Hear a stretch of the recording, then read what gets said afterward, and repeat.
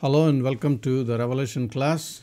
We are on chapter 19. We have almost come to the end of the book. Thank you for persevering, continuing to study with me. And we have 3 more chapters to go. We are on session 28. If you are watching this series for the first time, I would recommend that you watch the previous sessions to have a better context of what we are studying tonight. So with that said, let's continue chapter 19. So before we go there, let me give you a little background where we are. In chapter 12, we studied a sign appeared in heaven, which is very important in the book of Revelation. And the woman having the stars on her head, and she is pregnant, and there is a dragon. So we studied all that in session 21. And we identified the woman as nation Israel. So that is very important and key factor for understanding the book of Revelation. Many times people associate this woman with the church and things like that. So that is a wrong interpretation, because when we look at Daniel, the study that we did before studying Revelation, we have the 70 weeks of Daniel, and the 70th week is to deal with Israel. So God is very clear on what He is doing. So 69 weeks, and then the 70th week between, we have the church age. So we need to be very clear on identifying these terms. And in chapter 13, we studied the beast coming out of the sea. We identified this Antichrist, and we also studied about the spirit of Antichrist and the false religion and the person Antichrist. And of course, we don't know who the person is to give a name, but we have identified all the characteristics of that person, the beast. And also we looked at the tale of 2 cities. So the very big contrast, the great city Jerusalem, of course, shown as the bride of Christ. And we studied the Babylon the Great, which is the harlot.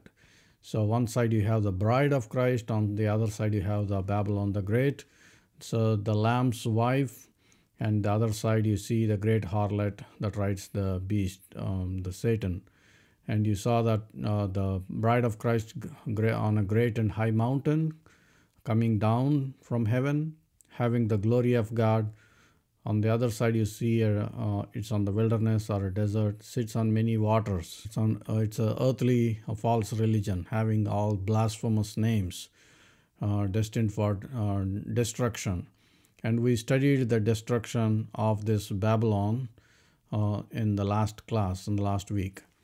And also we studied 3 women. The woman of Revelation 12, we just studied about that, alluded to the pregnant woman, that's the wife of the Lord or the nation Israel. And the bride of Christ in the church, and the last woman is the harlot associated with Satan, or the mystery Babylon. So I'm just skimming through this because we studied all these details in the previous sessions. So the key signature I want to remind everyone every time when we study the book of Revelation is, this is the very key signature, because most of the time when you read some commentaries or listen to some preachers about identifying who this, the mystery Babylon, many times they go and identify it as Rome or Roman Catholic Church and things like that. But I want you to pay key attention here. Who is a liar? But he who denies that Jesus is the Christ. He is the Antichrist who denies the Father and the Son. So that is very important. Whoever denies the Son does not have the Father either. He who acknowledges the Son has the Father also. So with all that said, when we identified all these details, so all the signatures, the people throwing dust on them when they're crying or when they're lamenting, and also the person who denies the Son. So we identified it as Islam. Islam closely matches with all that. And also here you have Islam unequivocally denies the Father and the Son. Quran, Surah 4, 171 and Surah 1935, Islam unequivocally denies the Father and the Son. So the 3 main contenders, if you want to identify, so these are the 3 main contenders people will usually identify with the mystery Babylon. So you could say Babylon in Iraq literally, but the word of God says it's a mystery Babylon, not Babylon. It's a mystery Babylon. So the other contender, usually people will go with Rome, Italy, and then of course we identified based on all the signatures. You need to watch the previous sessions, so how we concluded to that. So we identified it as Mecca, Saudi Arabia. So here is a picture. The woman sits on many waters, and also people from all nations and all tongues. People will gather here to worship the Kaaba stone. And we looked at that, and also the city as Mecca, Saudi Arabia. Here is a person kissing the stone on the Kaaba stone. So here in Revelation 18, last week we studied, for in 1 hour such great riches came to nothing. Every shipmaster, all who traveled by ships, sailors, and as many as trade on the sea, stood at a distance and cried out when they saw the smoke of her burning, saying, what is like this great city? We studied and we identified how this city and the false religion is going to be judged. And also we alluded to, based on our understanding and some scriptures from Old Testament, there is a scroll that was set up, and then that was a flying scroll. And we identified probably that would be a nuclear weapon or something. Something is going to destroy this mystery Babylon. Here, when that happens, the whole world mourns. We studied in last chapter why the whole world mourns, because they do the imports and exports, and they do a lot of trading with this particular city or the state. So here, when that happens, they threw dust on their heads.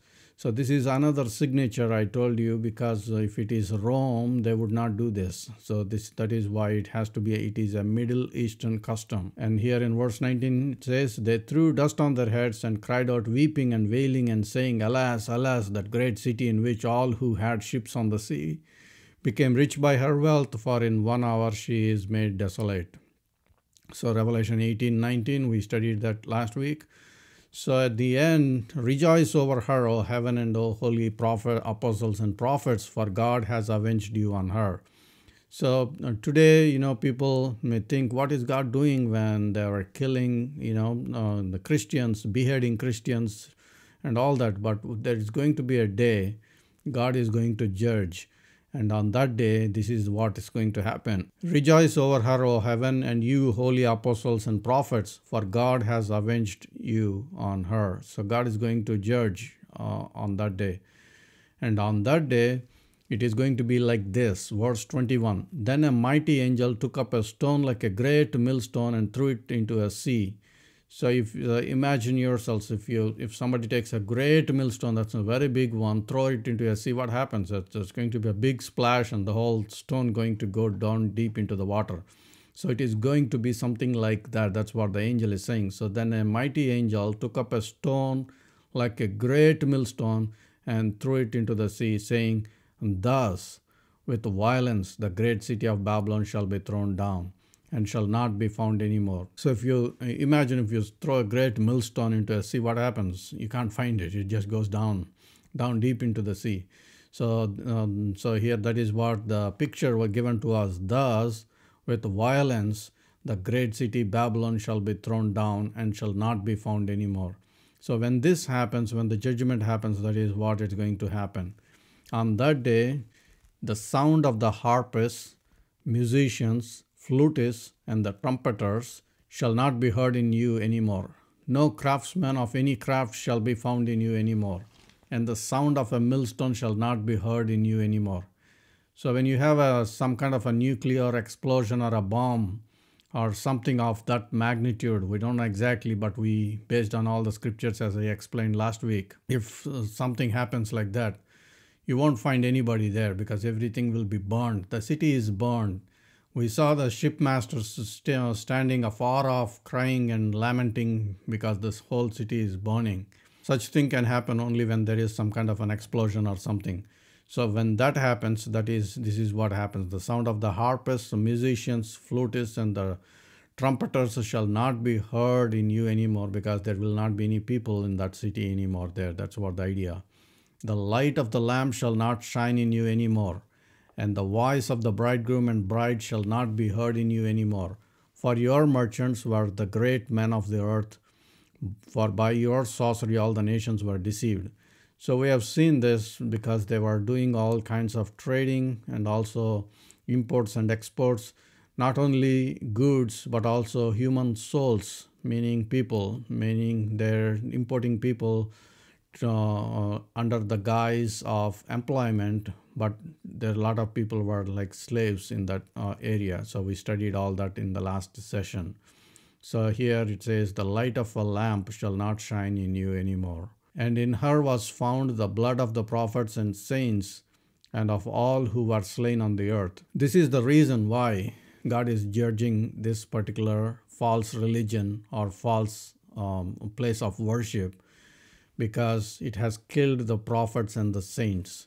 So that is why God is going to judge them. So Jesus explained this tribulation. So sometimes when we talk about tribulation and all that, people will always think, this is the book of Revelation. Not necessarily. So when we look at Matthew chapter 24, here Jesus is talking about tribulation. So let me take you to a few scriptures there. Matthew chapter 24 verse 3. Now as he sat on the Mount of Olives, the disciples came to him privately saying, Tell us, when will these things be? And what will be the sign of your coming and of the end of the age? So the disciples were very curious, asking Jesus, tell us, what's the sign of your coming? So they were talking to Jesus, so that is not about the first coming, so definitely it is about the second coming. So they were asking, what is the sign of your coming, second coming, and of the end of the age? And they clearly understood everything is going to end. So they were asking Jesus about that. And in verse 4, Jesus said, And Jesus answered and said to them, Take heed that no one deceives you. So this is a very important point that we need to understand. Every time we see, how many times we have seen this phrase, don't be deceived, do not be deceived. So even Jesus is saying here, take heed that no one deceives you, because deception is going to be all-time high. People will be deceived. Literally, people will be deceived. They are thinking that they are on their way to heaven. But of course, they are on their broad way. None of them are going to heaven. So that is why Jesus is clearly saying, take heed that no one deceives you.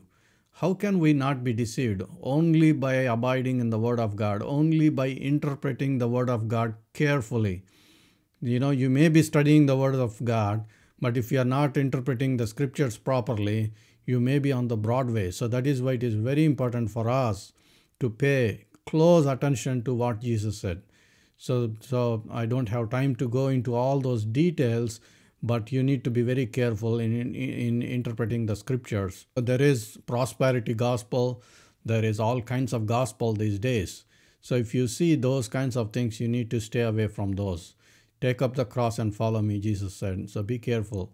So verse 5, For many will come in my name, saying, I am Christ, and will deceive many. So the deception is all-time high, and even people will come and say, I am Christ, and people will follow that person. And especially during the time of tribulation, we see Antichrist coming and saying, I am the Christ, and people will follow him and will deceive many. And in verse 6, And you will hear of wars and rumors of wars. See that you are not troubled, for all these things must come to pass, but the end is not yet. For nation will rise against nation, and kingdom against kingdom, and there will be famines, pestilences, and earthquakes in various places. All these are the beginning of sorrows. So when you see all these things happening, that means we are very close. So, and this will happen like a birth pangs. Birth pangs, Jesus talked about it, is like, the frequency and the intensity will keep on increasing. So the frequency, that means that these events you will hear very frequently. And also every time when these things happens, the intensity also will be high. And there will be famines. And recently I was reading an article about Africa, and there is so much of famine. Some of these news, they won't report even the things that are happening. But if you really look at all the worldwide, what is going on, there's famines going on. And of course, COVID-19, we are seeing a pestilence right in front of us with the different strains, even Omicron. and earthquakes in various places. And these are things happening right in front of us. I am not saying this is all the end, but these are the things that are happening and then keep on happening more frequency. So that is what a birth pangs means. The intensity and the frequency will be increasing. Verse 8, all these are the beginning of sorrows. So when you see all these things, that means that these are the beginning of sorrows. In verse 9, then they will deliver you up to tribulation and kill you, and you will be hated by all nations for my name's sake. And then many will be offended, will betray one another, and will hate one another. Then many false prophets will rise up and deceive many. Again, talking about deception. And if you are a Christian and if you want to follow Christ, you will be hated by the nations for God's name's sake, because they hate the Bible, because they hate God's instructions. That's why they hate you. So that is the reason why they hate Christians, because they hate God and they hate God's word. And because lawlessness will abound and love of many will grow cold. But he who endures to the end shall be saved. And this verse is very clear here. It says, and because lawlessness will abound, the love of many will grow cold. Right in front of our eyes. If you turn on your TV and if you watch any news channels or newspapers, what is going on? Lawlessness. And in the past, the preachers used to preach against adultery or fornication. So slowly you are not hearing those terms anymore. You know why? So the media and also the culture has changed the terms. Instead of saying adultery, they'll say they have an affair or something. So they change the vocabulary because they want to get passed by. So they don't want to address the seriousness. And recently, the whole media is now coming up with a new term. You know what that is? Smash and grab robberies. You know why they are using that? They want to replace the term looting. They don't want to use looting anymore. So now what they are coming up with is smash and grab. So lawlessness will abound. They don't even want to acknowledge that it is lawlessness or sinful. So they change the terms. Now instead of adultery, they already started using affairs. And now the new term come up with smash and grab robberies. Don't want to use looting anymore. So this is what lawlessness looks like. So lawlessness will abound. The love of many will grow cold. Therefore, when you see the abomination of desolation spoken of by Daniel the prophet standing in the holy place, whoever reads, let him understand. Then let those who are in Judea flee to the mountains. This is Jesus describing what the tribulation looks like. And he is explaining and he is saying, in the middle of the tribulation, you are going to see this particular event that is spoken by Daniel the prophet. What is that? You see the abomination of desolation spoken by Daniel the prophet standing in the holy place. That means there will be a temple, and in the middle of that tribulation, Antichrist will go and sit in the temple of God, set up an image of himself. That is the abomination of desolation spoken by Daniel the prophet. So Jesus is saying, when you see this thing, then flee. I already explained where the Jewish people need to flee to, some places like Petra or something, into the mountains. That's what it says here. So then let those who are in Judea flee to the mountains, because the persecution, the tribulation is going to be all-time high. The second part of the tribulation is usually called the Great Tribulation. Let him who is on the housetop not go down to take anything out of his house, because there is not enough time for you to do that. You need to run. The moment you see the Antichrist sitting in the temple of God, you need to run. Or setting an image in the Holy of Holies, declaring himself as God, you need to run. If you are on the housetop, you don't have time to go down and pack your bags. You need to run. Verse 18, and let him who is in the field not go back and get his clothes. So there is no time for you to pack your bags. Verse 19, but woe to those who are pregnant and to those who are nursing babies in those days, and pray that your flight may not be in the winter or on the Sabbath. So clearly, Jesus is talking about the Jewish people. Many of them will be still following the Sabbath. So Jesus is saying, pray that your flight may not be in the winter or on the Sabbath, because it is very difficult for them, especially if they are pregnant, or if it is a Sabbath, they cannot travel and things like that. So the point is, when this happens, people have to flee. Verse 21, for then there will be a great tribulation, such as has not been since the beginning of the world until this time, no, nor ever shall be. Holocaust will be like, in comparison, it will pale with what is going to happen here. Unfortunately, that is going to happen again. That is what Jesus is saying. For then there will be great tribulation, such as has not been since the beginning of the world until this time, no, nor ever will be. It's going to be very sad during this time. Verse 22, and unless those days were shortened, no flesh would be saved. But for the elect's sake, those days will be shortened. So that is why God has laid out in His plan, it is 7 years, not more than that. Because if God has allowed more than 7 years, nobody would survive, because Antichrist is going to pursue after them.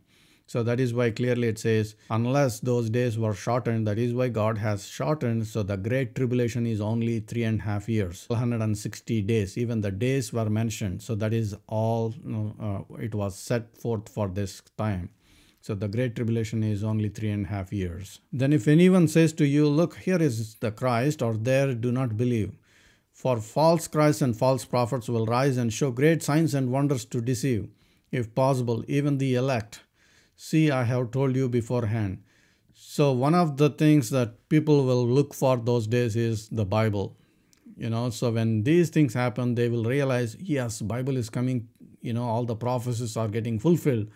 And here Jesus is saying, for false Christs and false prophets will rise and show great signs and wonders, if possible, even the elect. So I have told you beforehand. God is saying, I have told you beforehand, because that is why we have all these things written in the scriptures. If somebody comes to you and say, hey, here is Christ, there is Christ, the second coming has happened. So don't believe the false prophets. Don't go out.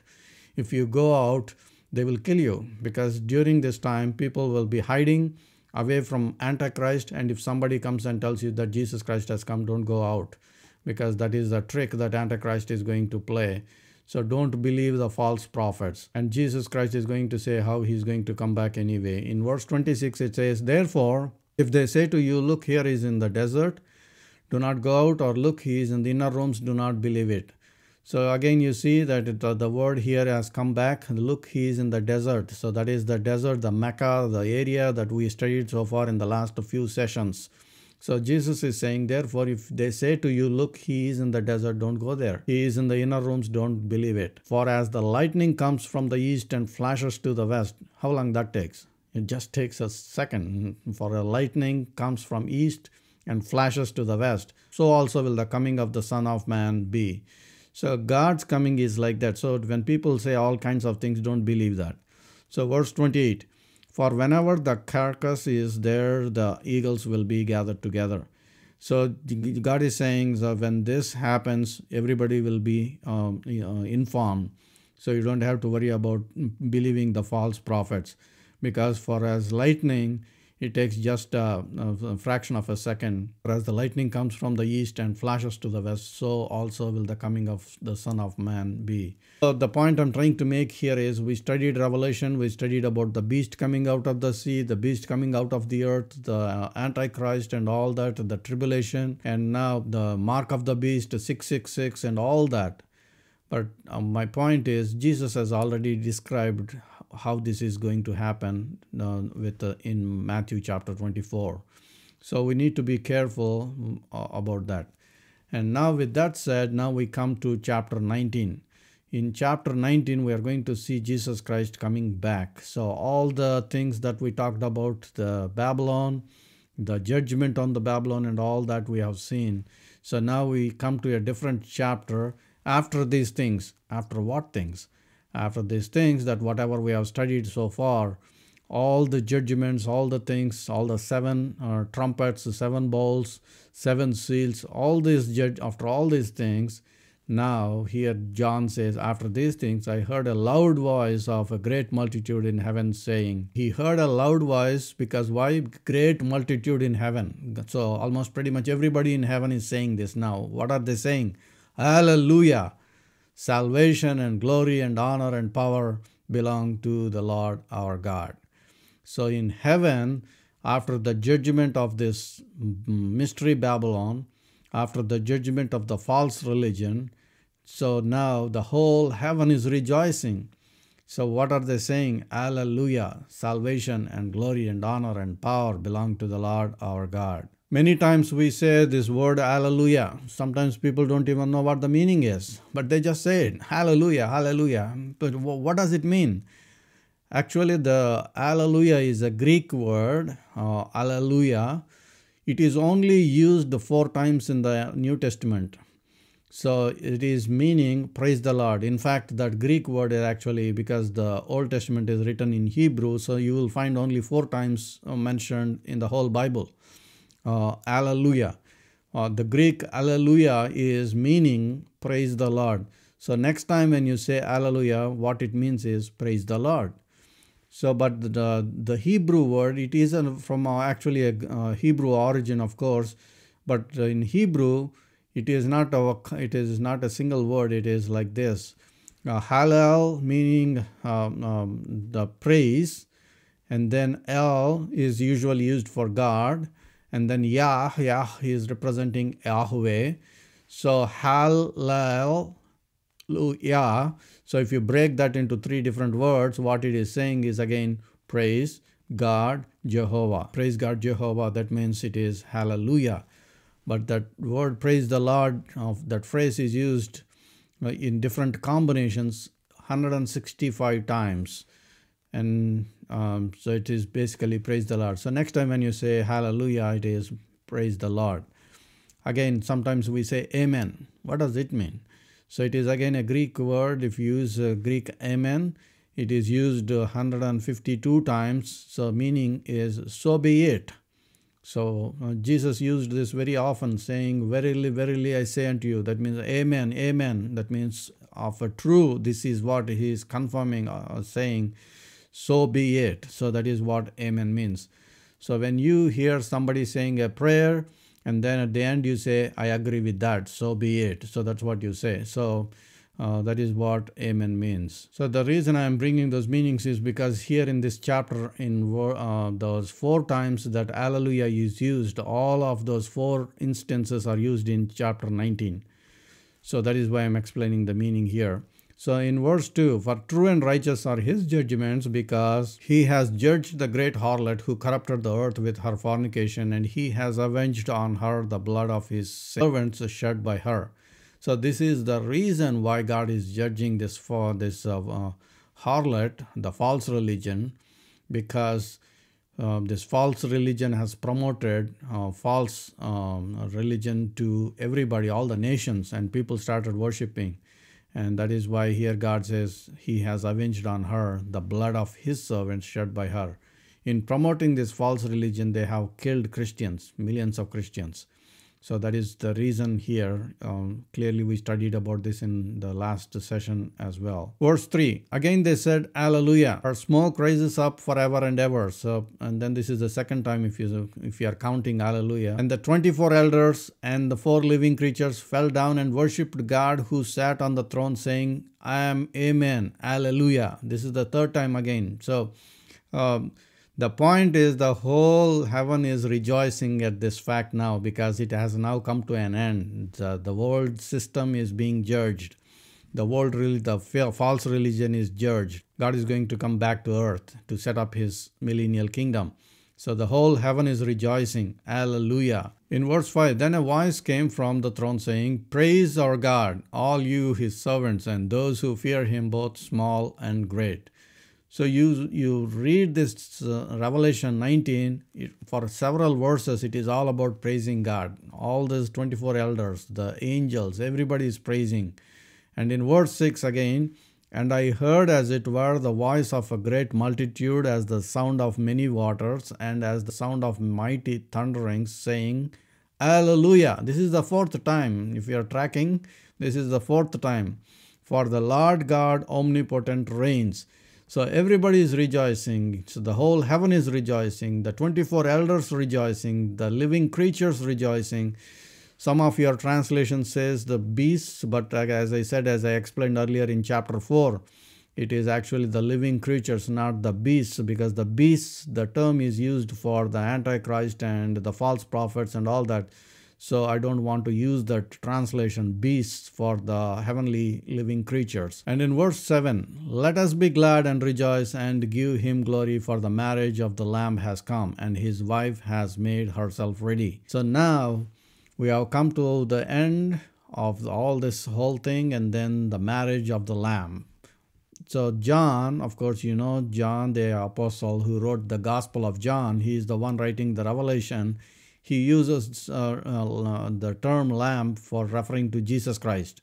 So that is why he's saying for the marriage of, instead of saying for the marriage of Jesus Christ, he's saying for the marriage of the Lamb has come.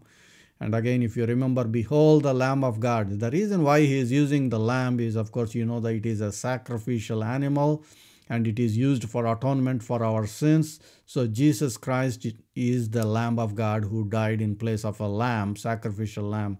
He himself gave his life. So that is the reason why he is using the lamb in all these chapters. So it says, for the marriage of the Lamb has come. Who is his wife now? Then if we are marrying, so who is his wife? And his wife is the church, the bride of Christ. Remember, the church is the bride of Christ. So this is going to be a very big occasion. You know, you can imagine yourself, you know, if we are going to get married, it's going to be a big occasion. So, and now here you are going to get married with the King of Kings, the Lord of Lords, and that is what it is all about. So for the marriage of the Lamb has come, and his wife has made herself ready. How does this wife has made herself ready? Because the saints repented of their sins and asked Jesus Christ for forgiveness, and they become the child of God, and that is how they become the part of the church, and that is how they become the bride of Christ. Verse 8, and to her it was granted to be arrayed in fine linen, clean and bright, for the fine linen is what? Righteous acts of the saints. So it is not our own righteousness, but imputed righteousness. So let me explain what that means. When Christ died on the cross, he took our sins upon him. So God laid all our sins, all our shame, all our sins upon Christ on the cross. He imputed his righteousness to us. So now, because of his imputed righteousness, when God looks at us, he looks at us as righteous. So, and that righteousness represents fine linen garments here. So that is what it is. Verse 8, and to her, that's the bride of Christ, it was granted to be arrayed in fine linen, clean and bright, for the fine linen is the righteous acts of the saints. Verse 9, then he said to me, write, blessed are those who are called to the marriage supper of the Lamb. Of course, you are blessed. If you are there in this marriage celebration, you are blessed. So blessed are those who are called to the marriage supper of the Lamb. And he said to me, these are the true sayings of God. So always whenever you see this, that means this is going to happen. So people, may have all kinds of doubts about it, but John is saying, no, these are the true sayings of God. So there's going to be a marriage. I am actually looking for this. I don't know when it's going to happen, but I am already looking for this. Blessed are those who are called to the marriage supper of the Lamb. So that is the blessed hope for us. We may go through tribulations, we may go through sickness, we may go through sorrow and all that going on right now. But if you are a child of God, let me assure you, you are blessed. Because God is saying, blessed are those who are called to the marriage supper of the Lamb. And you are going to be with him forever and ever. So that is the blessing that we have. And in fact, remember, Jesus told his disciples, I'm going to go to prepare a place for you. And when I prepare a place for you, I'm going to come back. That is what he's talking about here. And now when you come to verse 10, and I fell at his feet to worship him. But he said to me, see that you do not do that. So here, what is John doing? So John, of course, is looking at all these visions, and now he fell at the feet of this angel and started worshiping because he saw this glorious, magnificent angel and he started worshiping. And what is the response? But he said to me, see that you do not do that. Because angels don't like to be worshipped except Lucifer. Lucifer wanted to be worshipped, then that's why Lucifer fell. But a true angel of God will always say, see, don't worship me. I am your fellow servant and of your brethren who have the testimony of Jesus. So don't do that, don't worship. And it clearly says, worship God. So a true angel, a true believer, a true pastor, a true man of God will always say, worship God, not worship me. But if somebody says, oh, come and worship me, that means that's the spirit of Lucifer. Clearly you can see the spirit of Lucifer if somebody is getting all the worship towards them. So here this angel is saying, see that you do not do that, worship God. For the testimony of Jesus is the spirit of prophecy. So here again highlighting the importance of prophetic scriptures. So the God's word, of course, is all important, but again here he's highlighting the importance of the prophetic scriptures. Here in Acts chapter 1, we are given the picture how Jesus ascended up into heaven. And in Acts chapter 1 it says, now when he had spoken these things, of course this is all after resurrection. So you remember Jesus was crucified, died on the cross, and then he rose again on the third day. And he appeared to all his disciples and to the people for 40 days. And after all that, and that is where we pick up the story. Now when he had spoken these things while they were watched, he was taken up and a cloud received him out of their sight. So this is the ascension. And while they looked steadfastly toward heaven as he went up, behold, 2 men stood by them in white apparel, who also said, men of Galilee, why do you stand gazing up into heaven? This same Jesus who was taken up from you into heaven will so come in like manner as you saw him go into heaven. So here is the assurance that how Jesus was taken up into heaven, he's going to come back the same way. And he's going to stand his feet on the Mount of Olives. So that is the message here we see in Acts chapter 1. The same way he was taken up, he's going to come back. Now when he has spoken these things, while they watched, he was taken up, and a cloud received him out of their sight. And while they looked steadfastly towards heaven, and he went up, behold, 2 men stood by them in white apparel, who also said, men of Galilee, why do you stand gazing up into heaven? This same Jesus who was taken up from you into heaven will so come in like manner as you saw him go into heaven. And 29, Matthew, again going back to Matthew chapter 24, immediately after tribulation. So, so far we studied the passage about the tribulation, so how it is going to be. Immediately after the tribulation, this is what's going to happen. Immediately after the tribulation of those days, the sun will be darkened and the moon will not give its light. The stars will fall from heaven and the powers of the heavens will be shaken. So think about this, the whole world going dark. There's no light, no sunlight. And, so everything was shaken. So people were trembling. And at that time, God is going to appear. In verse 30, then the sign of the Son of Man will appear in heaven, and then all the tribes of the earth will mourn. They will see the Son of Man coming on the clouds of heaven with power and great glory. So when is God going to come back? Jesus Christ going to come back? When these things happen, when the sun is darkened and the moon will not give light, the stars will fall from heaven and the powers of the heavens will be shaken, then the sign of the Son of Man will appear in heaven, and then all the tribes of the earth will mourn. Why? Because they have taken the mark of the beast. That is why they are now mourning, because now they see that Jesus Christ is coming back. He's going to come and judge. And also Jesus gives a parable here. Now learn this parable from the fig tree. When its branch has already become tender and put forth leaves, you know the summer is near, right? So when you look at a tree, when you especially look at a fig tree, here as Jesus said, when it puts forth leaves, then that means, summer is near. So you also, when you see all these things, know that it is near at the doors. So Jesus is saying, when you see so many things, he has described so many things, events happening, especially the abomination of desolation. So whoever sees that particular event, the abomination of desolation and all the things following that, that generation will not pass away. So that's what Jesus is saying here. Assuredly, I say to you, this generation will by no means pass away till all these things take place. So whoever sees these events happening, especially the event that Jesus highlighted, the abomination of desolation, that means Antichrist will set up his image in the Holy of Holies and force everybody to worship him.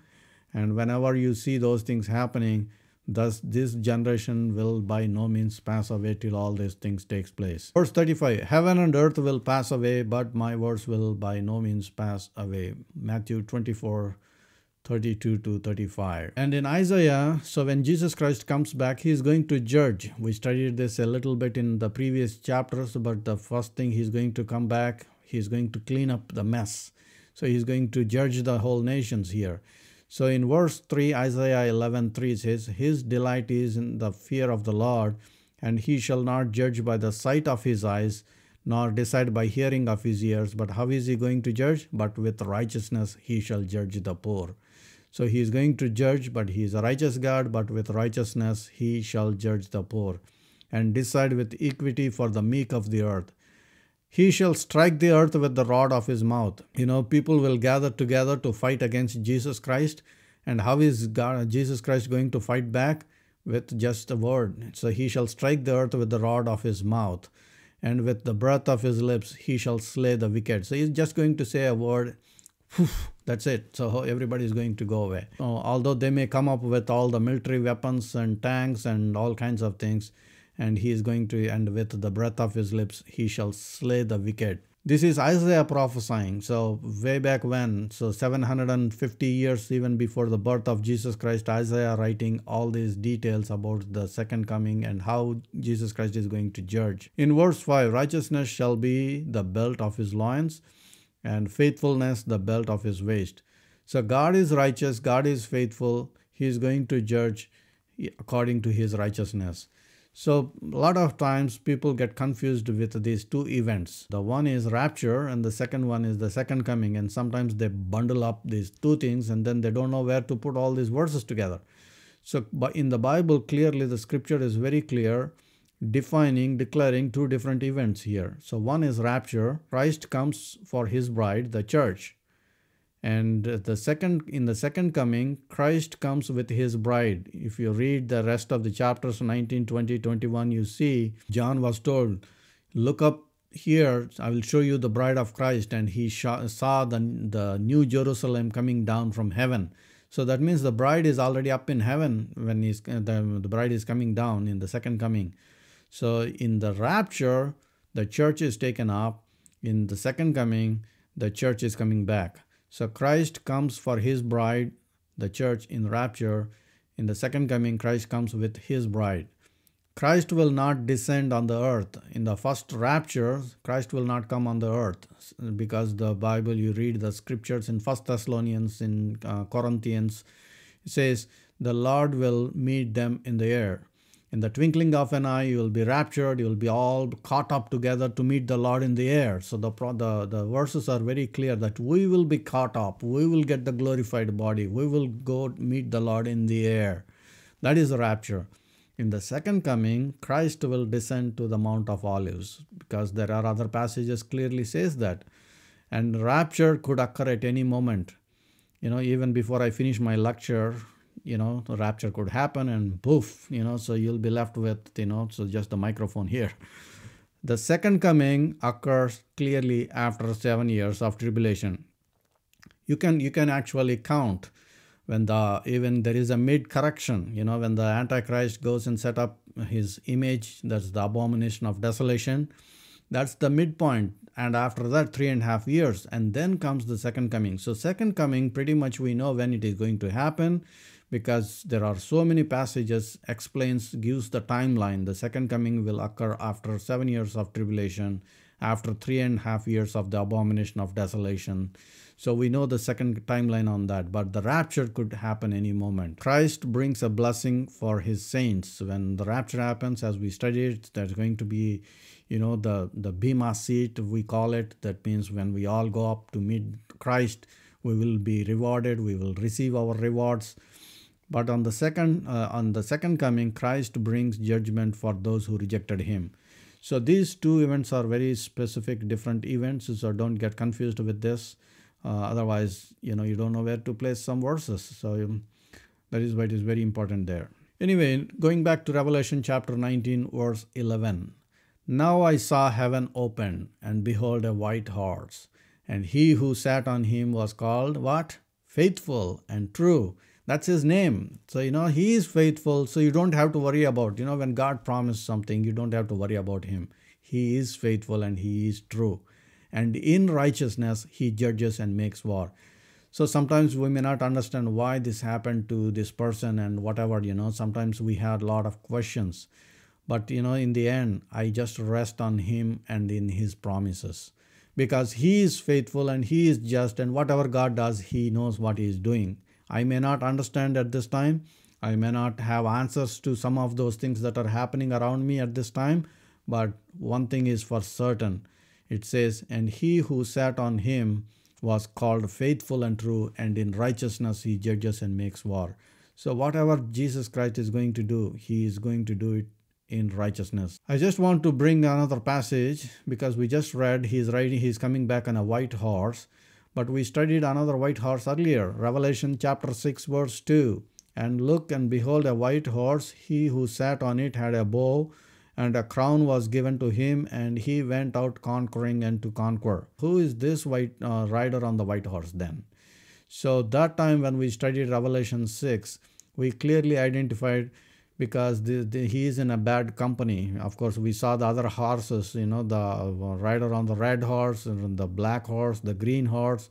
So the death, the plague, the famine, all those things associated with that group of all the four horsemen. So the rider on the white horse in chapter 6 is Antichrist. We identified that earlier. Sometimes people, when they see a rider on the white horse, they get mistaken and calls this Revelation 6 rider as Jesus Christ. No. But in Islam, if you read their writings, if you read their hadith and other things, they actually quote, as mentioned in Revelation 6, their Messiah is going to come as mentioned in Revelation 6, which is the Antichrist for us in the Bible. So the point is very clear. Their Messiah is our Antichrist.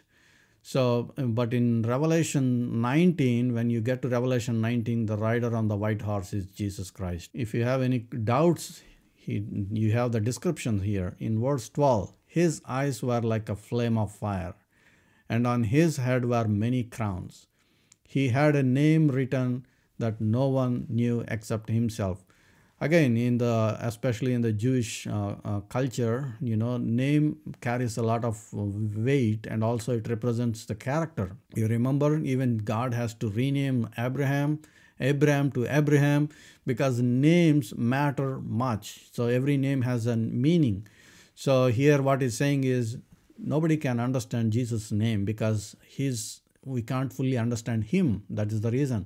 So he is an infinite God. He had a name written that no one knew except himself. And verse 12, his eyes were like a flame of fire, and on his head were many crowns. Yeah, I want to compare with that again one more time. Go back to Revelation 6. And here, if you look at it, a crown was given to him. In Revelation 6, for the Antichrist, a crown was given. That means somebody is giving him that crown. It is not his own crown. So, and also he had a bow, not a sword. So you can clearly see the differences between the rider on the white horse in Revelation 6, who is the Antichrist, and also now when you compare that with Revelation 19, white horse, the rider on the white horse, Jesus Christ. And now when we go to verse 13, he was clothed with a robe dipped in blood, and his name is called the Word of God. So sometimes when people study this particular verse, they immediately say, what is this blood? So that means they immediately say, oh, this blood is the blood that he shed on the cross. No, that is not what this blood is. So I'm going to explain why. So he was clothed with a robe, but it looks like it's dipped in blood, but this blood is not his blood that was shed on the cross. So how do I know that? I'm going to explain in a bit. And his name is called what? The Word of God. And this theme, the Word of God, is used elsewhere. Remember John the Apostle wrote the Gospel of John. In John chapter 1, it says, "In the beginning was the Word, and the Word was with God, and the Word was God." So that's why now he's saying in Revelation 19, his name is called the Word of God. So, and he was in the beginning with God, all things were made through him, and without him nothing was made that was made. So John is consistent in saying Jesus Christ is the Word of God. So he mentioned that in the Gospel of John and also in the book of Revelation. And now in the verse 14, "And the armies in heaven, clothed in fine linen, white and clean, followed him on white horses." Remember, the people who are clothed with fine linen, those are the saints. Those are the righteous deeds that, we studied. So now, "And the armies in heaven, clothed in fine linen, white and clean, followed him on white horses." They are also riding on white horses. But they don't have to do a war. They don't have to do and come and fight a war, because Jesus Christ is going to say a word, so he is going to just handle by himself. So the armies from heaven, they are not going to do anything anyway. And in verse 15, "Now out of his mouth goes a sharp sword, that with it he should strike the nations, and he himself will rule with the rod of iron. He himself treads the winepress of the fierceness and the wrath of Almighty God." In the previous chapters, I explained what this winepress is. Whenever you see this term, he treads the winepress.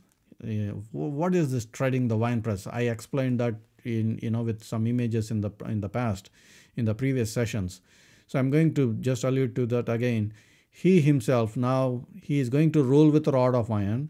He himself treads the winepress of the fierceness of the wrath of Almighty God. So how is he going to do that? So now we are going to see that. Earlier we saw that in Revelation 14. Remember Revelation 14 when we studied Revelation 14:19. I would recommend, if you have not watched the session 24, please go back and watch session 24, where I explained this in greater detail when we studied Revelation chapter 14. So in chapter 14, verse 19, it says, "So the angel thrust his sickle into the earth and gathered the wine of the earth and threw it into the great winepress of the wrath of God." And then what happens? This is the winepress, as I showed you how they bring in all these grapes, they put it in, and then they're going to trample on that, and then they produce this wine. So I explained in detail how it is explained, the fierceness of the wrath of God. So that somebody is trampling on this, crushing these grapes. When you crush the grapes, what happens? The juice will flow out, and then they are going to collect the juice. It is a kind of a expression that you are going to trample your enemies, and the blood will flow out. So that is kind of the expression that is shown here. And of course, I showed you all this in session 24, explained the archaeology of all those details. And in verse 20, "And the winepress was trampled outside the city." And what happened? Instead of the grape juice, because these are not grape, God is going to crush these people. And blood came out of the winepress up to the horses' bridles for 1,600 furlongs. So around 200 miles or 321 kilometers. So there's going to be a huge army that's going to come to fight Jesus Christ. And when God is going to fight against them, and God is going to do the trampling, and blood comes out, and that is what the description given here. We also studied this in session 24. I just alluded to one more time. Isaiah 63 verse 1. "Who is this who comes from Edom with dyed garments from Bozrah? This one who is glorious in his apparel, traveling in the greatness of his strength. I who speak in righteousness, mighty to save." And in verse 2, "Why is your apparel red?" Earlier I said his garments are red, dipped like blood. So the same question in Isaiah 63:2. "Why is your apparel red, and your garments like the one who treads in the winepress?" Somebody treads in the winepress, I explained in detail in session 24. Your garments becomes red because you're treading on the grapes, and your garments becomes red. So here, the rhetorical question, why is your apparel red? And the answer is because I have trodden the winepress alone. This is Jesus Christ speaking in Isaiah, if you could relate that. And from the peoples, no one was with me. So God is going to do alone. So, he doesn't need any help from anybody. He's going to do it alone. For I have trodden them in my anger and trampled them in my fury. Their blood is sprinkled upon my garments. Do you see this? Very clear. The scripture explains why Christ's garments are dipped in blood, because their blood is sprinkled upon my garments, and I have stained all my robes. So God is going to, in His anger, He is going to trample them in my fury. Their blood is sprinkled upon my garments, and I have stained all my robes. So Isaiah meticulously has already described what is going to happen in the second coming. When Jesus Christ comes back, the reason why His garments are red, like dipped in blood, and He even explains whose blood is that. Their blood is sprinkled upon my garments. So that is the reason why. So it makes sense there. And also in verse 4, for the day of vengeance is in my heart, and the year of my redeemed has come. I looked, but there were no one to help, and I wondered that there were no one to uphold. Therefore my own arm brought salvation for me. My own fury, it sustained me. So I explained this again in session 24. Wherever you see my own arm, that is talking about Jesus Christ. In the Old Testament, you don't find the name Jesus, but you will find that words like my own arm has brought salvation. That is, Jesus Christ brought salvation. And Isaiah 63:6, I have trodden down the peoples in my anger, made them drunk in my fury, and brought down their strength to the earth. So God is going to judge the nations when He is going to come back. Also, nobody can withstand Him. Verse 16, and He has on His robe and on His thigh a name written, King of Kings and Lord of Lords. So you can't confuse this, who's the rider on this white horse, because a name written clearly says King of Kings and Lord of Lords. Verse 17, then I saw an angel standing in the sun, and he cried with a loud voice, saying to all the birds that fly in the midst of the heaven, come and gather together for the supper of the great God. This is kind of really remarkable. So you imagine millions of people gathered together in the place called Megiddo. That is where you got this Armageddon, So the billions of people joined hands to fight against Jesus Christ. And Jesus Christ is going to come back and tread just what we studied. The blood comes out and, up to the horses' bridles for 200 miles and all that. There will be so many people dying there. So now what is the angel proclaiming? Angel is calling all the birds of the sky. Hey, come on birds. So now we are going to enjoy a feast here. So that is what exactly it is. So then I saw an angel standing in the sun, and he cried with a loud voice, saying to all the birds that fly in the midst of heaven, come and gather together for the supper of the great God.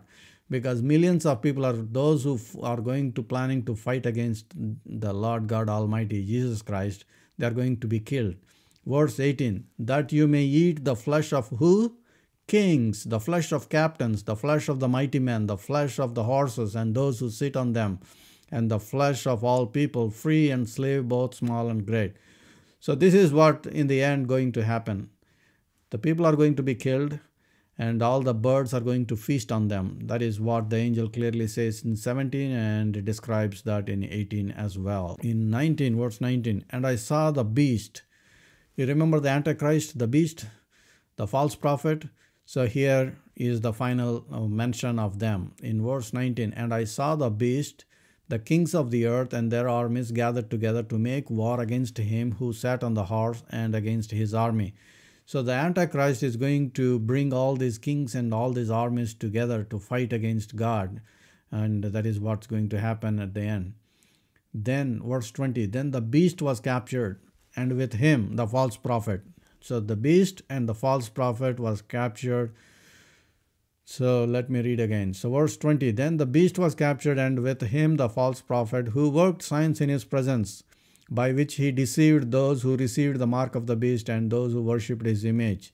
These two were cast alive into the lake of fire, burning with brimstone.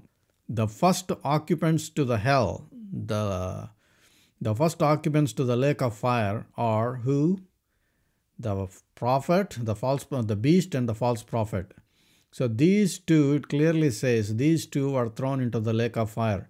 You may ask, so then what about the other people who died without Jesus Christ? So that is a different topic. You can search for my video about paradise. I explained that in detail. So here are the first people, the first entries into the lake of fire. These two were cast alive into the lake of fire, burning with the brimstone. So we talked about the unholy trinity, right? The Satan, the beast, the false prophet. But now here it says, these two were cast alive into the lake of fire. What about Satan? Satan was not cast into the lake of fire yet. We are going to study that in the next session. So here, for now, you remember the beast coming out of the sea in chapter 13, and here the beast is going into the lake of fire. So that is the whole history of the beast that's coming out of the sea. So the Antichrist and the false prophet. So verse 20, then the beast was captured, and with him the false prophet, and these two were cast alive into the lake of fire, burning with the brimstone. So there ends the career of these two guys. Verse 21, and the rest were killed with the sword which proceeded from the mouth of him who sat on the horse. So here we have the description how the battle of Armageddon is going to end. People may think all kinds of things. Oh, there may be a warfare for a long time. No, not. Jesus is going to speak a word, and that is how it's going to all end. So if you want to really, you'll be, sometimes I wonder, people will get even disappointed with the battle of Armageddon, because this is how it is going to end. Verse 21, and the rest were killed with the sword which proceeded from the mouth of him who sat on the horse, and all the birds were filled with their flesh. So the angel is giving the clear details how this is all going to end. Revelation 19:21. Thank you for watching. With this, we completed chapter 19. So the beast and the false prophet now entered into the lake of fire. And we still have Satan. Satan has not yet thrown into the lake of fire. Satan has still some time. That is what we are going to study in the coming chapters. So thank you for watching. If you are not subscribed to my channel, please do subscribe. And also, if you like these videos, please give a like so others can also watch these videos. And you can also visit my blog, mydailydevotion.org. Thank you for watching.